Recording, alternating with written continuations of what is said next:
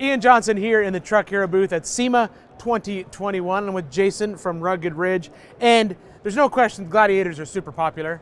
A lot of them out there, and we're going to talk about this bad boy right here. This is called the Sport Rack, right? Sport Rack, yep. So this is basically goes in the back of the Jeep. Yep. And gives us a bunch of mounting points. It does. It provides that kind of old school look, but it's got the functionality because it comes with these crossbars, so you can mount anything, you know, and still have room in your tailgate. Yeah, so you can put like kayaks or bikes or whatever you need in the back. That's right. And then it's got this cool kind of look that kicks up over the top, light bar at the top. That's right. It's a slotted section up there where you can put any light bar you want, universal light bar. Yeah, so a number of lights, position them how you want. Yep. And then I kind of dig it because you said it mounts basically using factory locations, right? Yeah, this is the the trail rail cargo system, so it mounts directly onto that. Now, if your Gladiator does not have this cargo system, we include a rail that'll mount on this, so you don't have to drill anything into your bed. Yeah, so no cut, no drill, Nope. bolts in. Bolts right It's got in. a cool look, and kind of like the Sherpa rack on the JL, it sits a little proud of the body, so it's almost like a little rub rail on the side of this Little bed. protection. Yeah,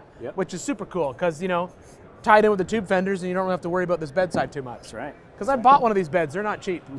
No, they're not. And now you said the crossbars, we don't have them in here because I dig this. This looks cool because it's got that pre-runner look. Yep. And this is, It's a tire carrier, and it bolts right on directly to the back of your bulkhead. No drill. Yep. Bolts uses the OE holes, and it holds up to a 39-inch tire. so 39-inch tire, basically mounts on using lug nuts.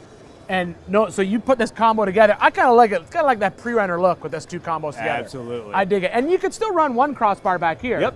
If you just wanted to carry something just back here. Now, I also noticed that the tire's not resting on the bottom of the bed, right? There's some space underneath There's it. a gap, so you can put some plywood, you can put some small stuff right underneath it. You can still use the Still bed use as a bed, and to get the space for the different size tire, it basically moves up and down, right? That's right, it's adjustable per the size of your tire. And you have to have, well, not have to, if you're actually going to carry a spare, because we're not fitting anything above a 35 underneath the floor of the Gladiator. You're maxed out down there, so Yeah. you got to put it somewhere. Yeah, so it's either throw it in the bed and let it bounce around, or get one of these mounts. Mount it securely.